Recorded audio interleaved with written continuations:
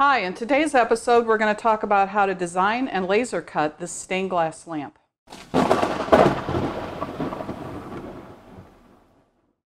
Hi, welcome to Gray Lightning, my video blog about making things and playing games. And my topic for today, this is the project, but my topic is really the creative process.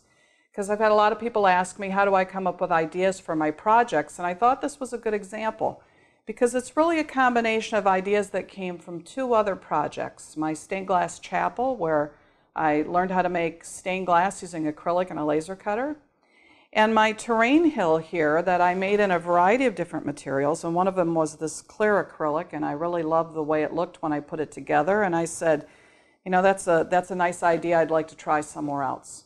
So this came about as a result of those two other projects. I'm going to talk about how to design and laser cut it. I'm going to talk about another variant of the tree trunk here, and I'm also going to talk about how to troubleshoot problems that show up when you do something and it doesn't really turn out the way you expected it to. My original plan was to use the same puck lights I used in my other terrain items for this lamp, so I brought in the dimensions of that for the drawing. My vision for this lamp was that it would be a square lamp with extensions at the base to make it more sturdy. So I was drawing those sides, but I used a reference photo of a real tree to get an outline of a semi-realistic root at the base. I also used a photographic reference for drawing the bark. So I used this picture of a tree. I think that's a banyan tree. And as I showed in the stained glass chapel video, I used thick lines because then I could do an image trace of it and get a drawing that looks like this. So the thick lines turn into the leading, so to speak, of my stained glass window. And I decided I would have two different colors of glass in this, kind of a gold and then a brown.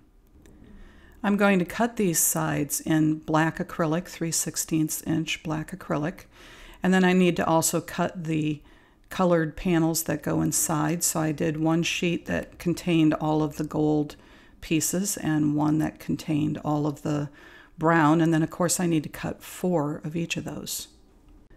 The shade of my lamp, which becomes a stylized version of the canopy of the tree, is based on the process I showed in the terrain hill video. And I cut it in 2 sections because they have to overlap one another, and the most efficient way to get that overlap is by cutting it in this way. But I also do a test on a separate layer just to make sure that this is how it's all going to go together, and is there space in the middle for the main part of the lamp to fit comfortably. I'm also going to cut 4 posts out of clear acrylic to hold the shade 2 inches up off the base of the lamp. These are the 4 sides of my stained glass base, and I back them with masking tape so that I can then fit in all the pieces in the appropriate places. And this is the longest part of the whole process, is putting those pieces in place. Then I use my fusing liquid and I tack weld all of the pieces in place. After about 2 minutes, they're fused. I strip off the masking tape, but you see there's still paper there that needs to be removed. I do that by putting it in a shallow bath of simple green. I let it sit for about 30 minutes, and then I remove the paper with the help of a wooden chopstick. Here I am fusing the canopy of the tree or the shade of the lamp. And that's a pretty straightforward process. It looks pretty when it's done. I also cut a piece of mirrored acrylic that will fit into that top, and this will redirect the light from the lamp down onto the table and cut down on the glare that would come straight through the top of that clear acrylic. I use the outline of the base to cut 1/8 inch clear acrylic to back the stained glass portions to make them more secure, and I just fuse those in place on the back of each of the 4 sides. Then I do assembly, and once again I use the fusing liquid. I do one side at a time, and then I stop and I add the posts. Now these posts are 3 inches long. They have an engraving line at 1 inch. So I'm going to fuse 1 inch to the lamp and leave 2 inches extending up above, and that line helps me do this accurately. I'm also going to fuse one of those in the bottom as well, because that also reinforces the structure of the lamp itself.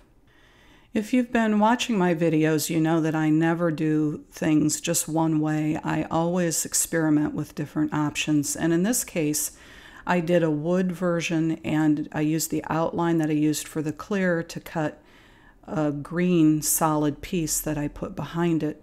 That's frosted acrylic, 1/8 inch on 1/8 inch birch plywood. I put the wood on with glue, but I still use fusing liquid to assemble the acrylic. And then it happened. I got everything together and I put the puck lights inside, and it just didn't work. They weren't bright enough. I had to come up with Plan B, and this is what Plan B looked like. This little light's going to hold a 1-inch diameter acrylic tube. It's a box on the base. It's got 3 sides and a bottom, but it's open on one end. It's got to be small enough to fit inside the base of the lamp, so this represents the base of the lamp, but big enough to hold a 9-volt battery case. I had to go back to Tech Shop and cut the acrylic tube, and because I learned from my green frosted sheet that I liked frosted better, we sandblasted the tube to make it frosted. This is the 9-volt battery pack. And then here I am fusing together the base. This is the cool white LED strip, and we're verifying that it works. We measure off 2 feet of the lights, so it goes up the tube once and back down again.